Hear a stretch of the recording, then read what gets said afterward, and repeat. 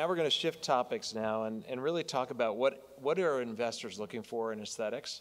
And we have some fantastic folks here. And I'll have them introduce themselves, but Craig Drill, president of Craig Drill Capital, Bob Rhatigan, CEO of Merz Americas, and of course you've met Irina, and Adele Oliva, founding partner of 1315 Capital. So maybe let's just go down the list and just briefly introduce yourself and the firm. Thank you, Josh. So Adele Oliva with 1315 Capital. Our firm was established. We had our first close in 2015, raised a $200 million fund, and now have $500 million under management, and focus exclusively on healthcare expansion and growth equity. We love the aesthetic space, and it's an area that we've been passionate about for many, many years, and backing great teams. We tend to invest 10 to 30 million over the life of an investment, and have a guidepost of about a minimum of 10 million of revenue, but have also invested in companies with over 100 million of revenue. Fantastic. Of course, everyone knows Irina, but I don't know if you have anything else to add. So, for those of you who don't know, I had actually spent about 14 years inside the Partners Healthcare Organization, Mass General Hospital, and before that in Sloan Kettering Cancer Center. So my background is really on the early stage innovation, creating companies, deal making, and that's kind of in my DNA.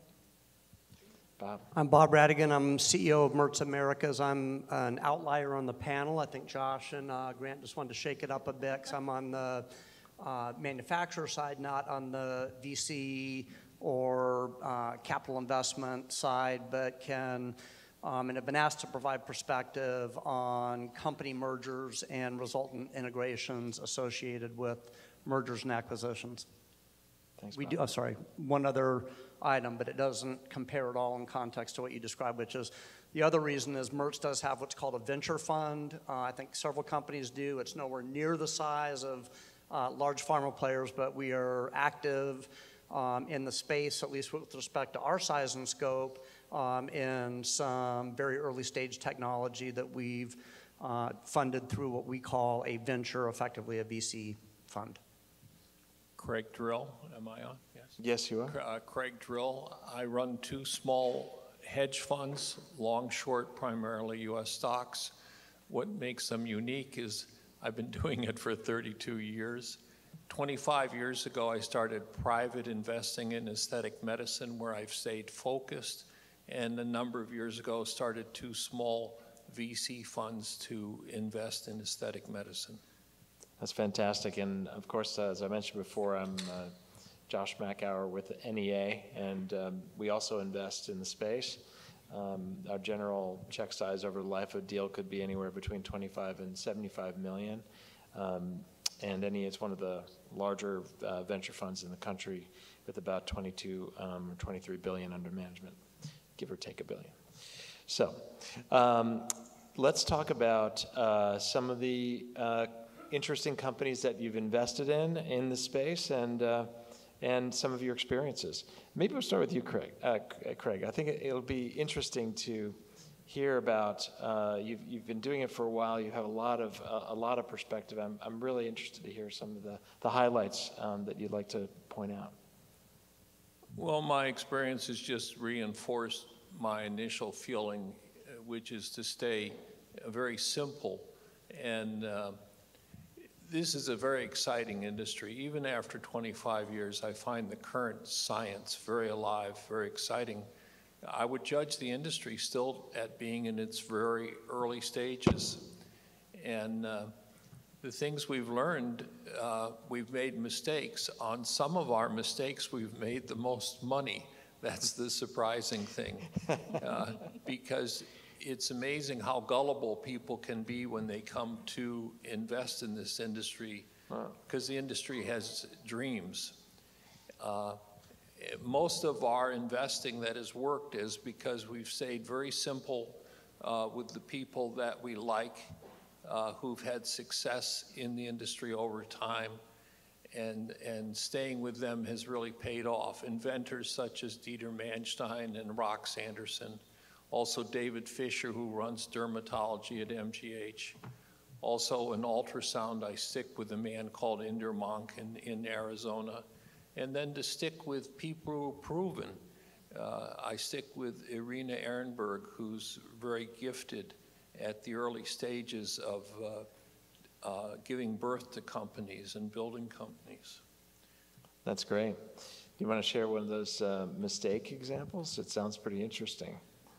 Well, my biggest mistake, but we made an awful lot of money with it, was in 1994, there was a crazy scientist from Russia who had invented, working at a small company called Thermotrex, and he invented the use of microscopic pieces of carbon mixed with actually what turned out to be peach oil to put into a hair duct as a target to remove unwanted hair. In early 1995, the stock went public and it traded up to a market cap of 1.5 billion. Everyone was very excited about this new aesthetic market. Problem is it didn't work because the laser energy hit the carbon particles very effectively and caused them to explode. But people were just learning about hair removal. And when you explode the carbon particles, you change the photon energy into mechanical energy, which dissipates the square of the distance. That's not what you want. You want to slowly heat the area and destroy the bulge area and the papilla. So this approach didn't work. In the next couple of years, approaches came along that did work. And that was exciting, and I was lucky. I was lucky because I did my homework and figured out it didn't work before other people figured out, including the management, that it didn't really work. Good job. Adele, you want to talk about your experience in aesthetics and some of the highlights? Yeah. So I've been an investor for over 20 years, and our firm has strong ties in the aesthetic area.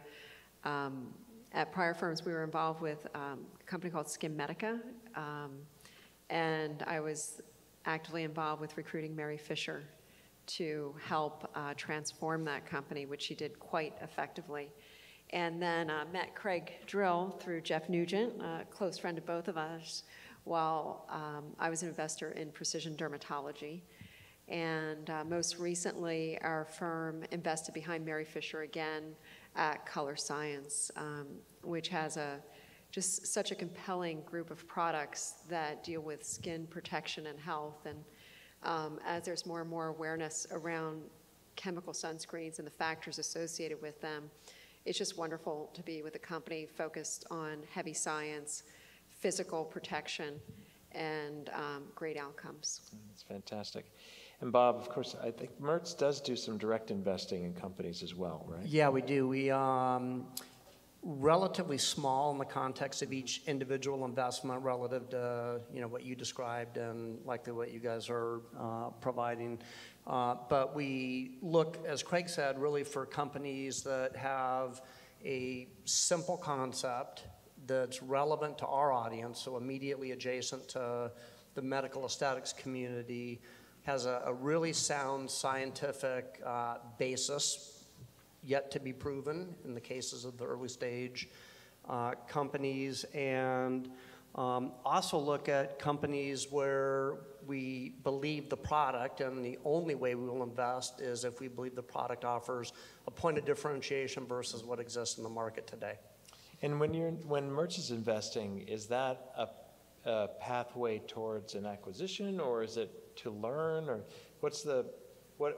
when we see Merz as an investor, what does that mean to us venture investors? Yeah, for us, it's not a path to learn as much as a path to potentially own downstream. So we don't take a full ownership position.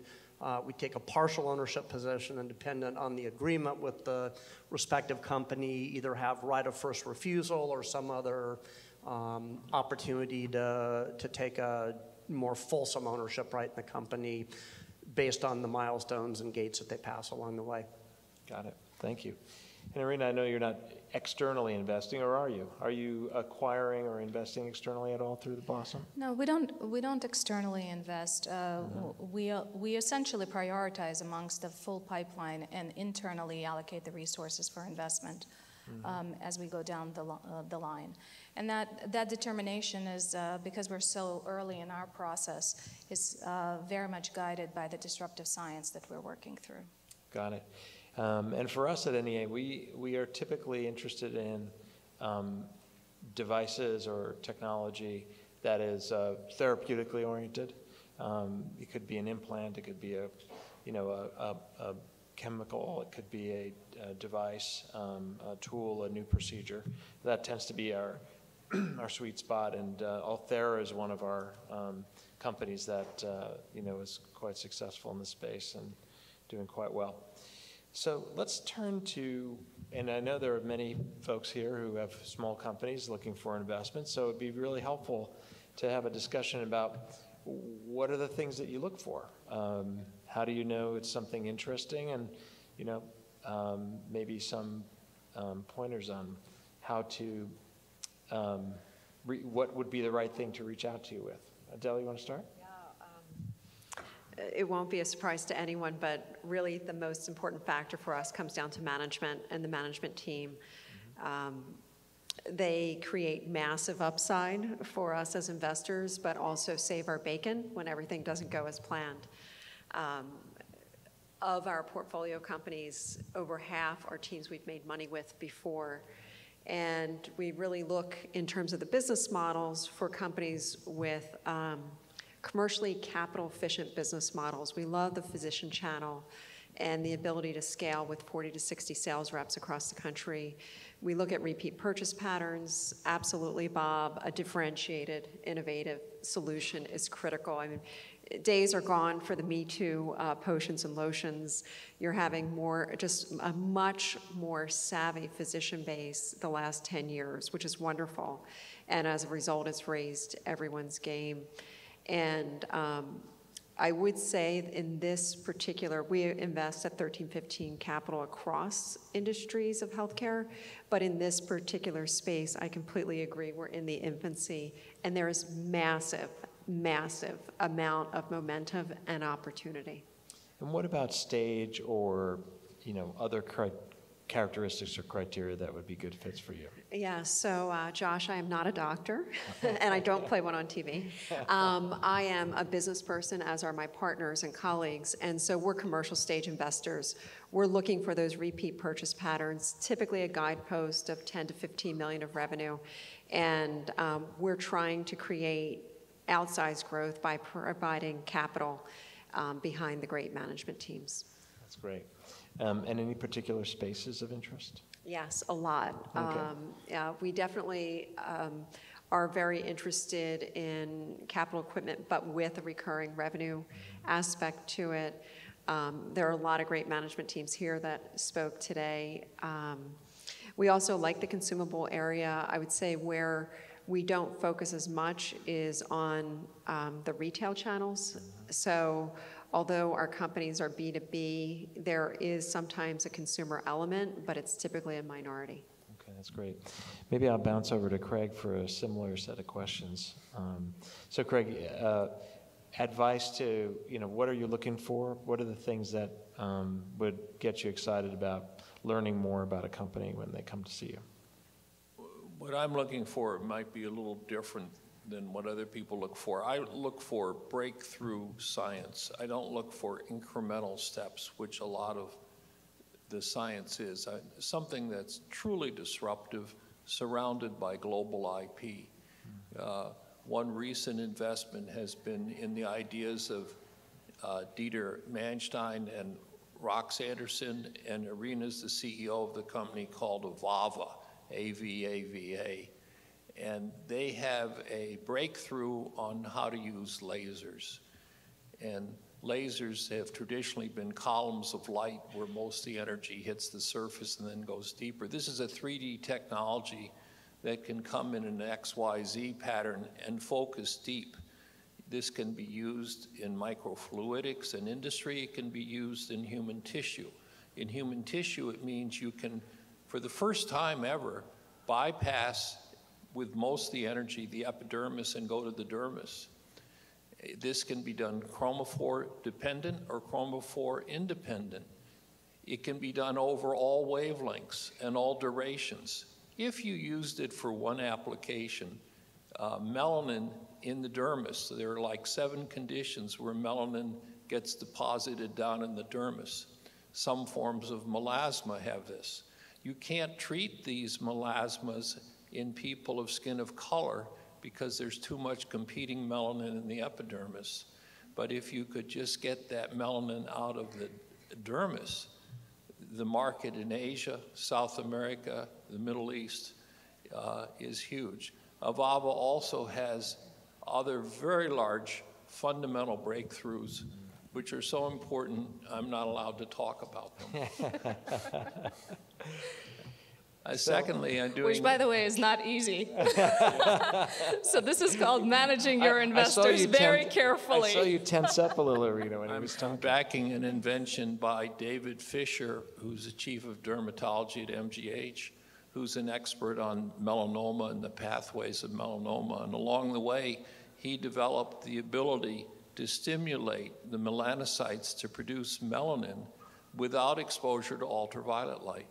So with the lotion on the skin, he can produce melanin or a natural tan without going into the sun.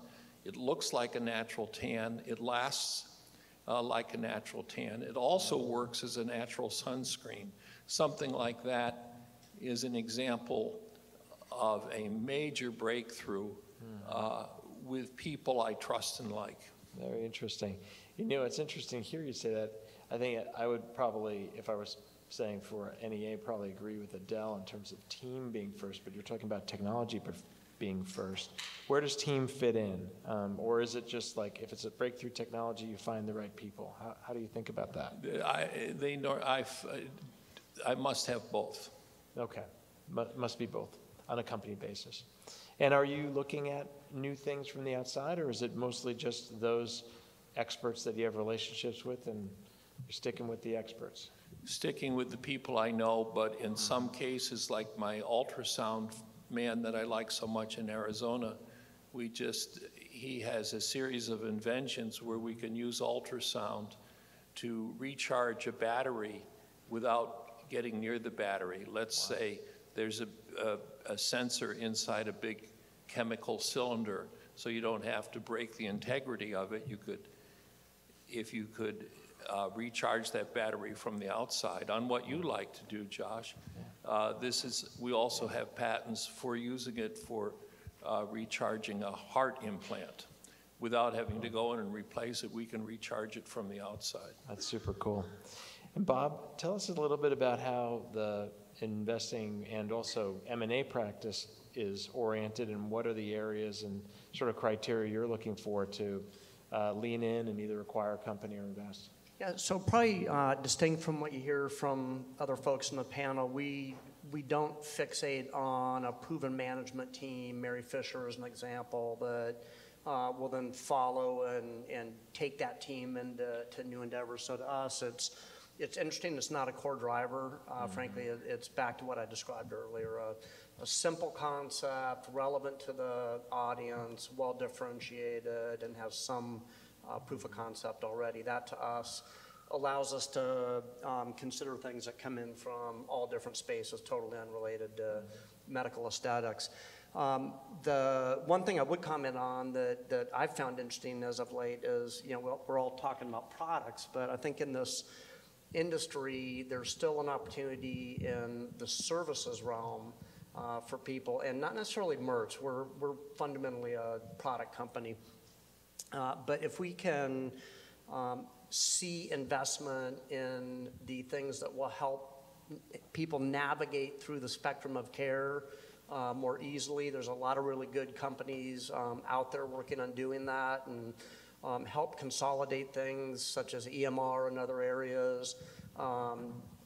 Patient financing, I know we've got folks in the room that have platforms in that area. Those are all things that I think would benefit everyone in the room. It's, going to raise the tide in all boats if we, not just product-wise, but platform-wise, are able to drive towards some investment and innovation that helps make this a readily accessible, easy to navigate market for the consumer. And what are the areas that are that you're looking for, and are there any white space areas that the group out here might not be aware of that you'd like to see companies or technologies in? Oh, yeah, you'd asked that earlier. So 3, probably not a big surprise to people who have been in the industry for a while, but our kind of top 3 hot button areas are cellulite, skin tightening, and hair loss. Mm-hmm. Anything in those areas we put a lot of attention towards. Can I ask Bob a follow-up question? So as you're thinking about hair loss, are you thinking about rejuvenation or more just reducing the loss? And part of my question is, I've been interested in the hair area for well over a decade and have looked at countless companies. And one of the things I've struggled with from a business model standpoint is it takes much longer to demonstrate results. And so you don't have the persistence. So can you do you mind sharing your insight there a little more? Yeah, and I don't know that I have, much more than you would. You've probably looked at a lot more companies than we have, but it would be both on prevention of hair loss, but the ultimate, big gold mine would be hair growth. And what and how that takes from a regulatory path is, to be determined. But ideally, it would be hair growth, but right. Certainly minimization of hair loss would also be of high interest. You don't have an issue, so you're fine. But yeah. Thanks. I will say, taking this new medicine, I wanted to ask you guys to potentially consider funding some work behind. I'm kidding. The hair space is interesting because I find that lots of folks are looking at the hair loss market. What I haven't seen as many folks focused on is the hair graying market. I think when you think about how much work goes on in our industry when it comes to pigmentation of the skin, managing both hypo, hyper, and every condition in between, hair loss is one condition of hair. And there is actually some phenomenal science that has advanced dramatically in a true understanding of why people turn gray. And that when we talk about prevention, I think that is a area that is under-recognized and is very, very much ready for an opportunity. You very pointedly looked at me several times when you were I was talking about that, and it's highlights, it's not grain. So let's talk a little bit about the financing environment, because historically MedTech has had a little bit of a challenge, but aesthetics might be an area where things are different. And of course you have your investors, but of course you're in companies who are also seeking funds. How difficult is that? Is it a good time to be in a small med or aesthetics company seeking capital, or is it challenging, and why? Go ahead. Massive opportunity. I think it's an incredible time to be in early stage, mid stage, late stage. There are a large number of strategics interested in acquiring. What I found most interesting is the strategics are coming downstream a little bit into our market size and acquiring companies when they're smaller. Historically, they wanted more scale, over 100 million of revenue, so that they could either build a new vertical or tuck it into an existing division and have it be accretive. What we're seeing are the strategics doing smaller size acquisitions and using the power of their channel to really much more quickly expand and benefit from that growth from an earlier stage. So I don't think there's a better time to be an aesthetics entrepreneur. That's really cool. Craig, would you agree with that? Well, let me just comment. I think if people are involved with startup ideas and they're involved with Irina and a very disciplined incubator, that's one way. But when you're not involved with someone like Irina, I think raising $1 million to $20 million at the beginning is almost impossible. It's really hard. I find that as an opportunity because there are not many people who deal in that space. Mm-hmm. And people generally don't want to go to venture capitalists at that time. Number one, it's too small for a venture capitalist, but they don't think they're going to get the valuation for their ideas at that stage, and they think the venture capitalists will eventually take over control of the company, which is true. It's right, it's true. Yeah, but you're also seeing, I think one of the benefits of the industry is just the maturation of entrepreneurs who are now seeding and doing a lot of the funding, right? The $500,000, the $1 million seeding, because it is a much more mature industry now. And so the number of individuals that can be tapped now versus 10 to 15 years ago, and the expertise from those former CEOs who have done it before is very compelling for entrepreneurs. But as someone who has to fundraise for a living, and our portfolio companies have to fundraise, it's never easy to get your first capital. Craig, it's a great point. And Irina, is your business model sort of aligned with that in terms of earlier exit opportunities into bigger companies? Do you think that that'll be the major way that your companies exit? I actually think that it will depend dramatically on the transformational nature of the technologies. As we see now, even our bigger company acquirers are willing to pay top dollar for true transformational technologies, but the teams that carry them forward have to go the long way. So you can't just take the shortcut if you want to have that multi-billion-dollar valuation at the end of your exit. Our strategy is really to look for those transformations that the sector is ready for, and to make sure that the early capital is the right capital. It has the right understanding of the science, understanding of the risk, understanding that frequently the early management needs to be replaced by more mature management, and you will frequently swap out the teams between the first team and the commercial team.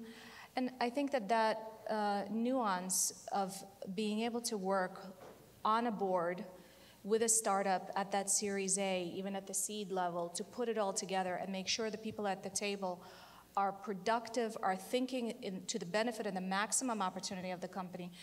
That's the fun part, and it's also the secret sauce. Mm-hmm. I think that chemistry will help you succeed in the long run. Very cool. And Bob, is it true? Are you going earlier? Are you buying primarily commercial entities, or are you going to development stage? Much more development stage, yeah. Far less so, immediately pre-commercial or commercialized entities. Our venture funds focused on early stage development options. So. And what about on the M&A side? Same, or are you waiting until they get commercial to buy the companies? Either way, there could go either way. Pre-commercialization, commercialization, but likely if it's development stage, it's going to be through our venture fund. Got it.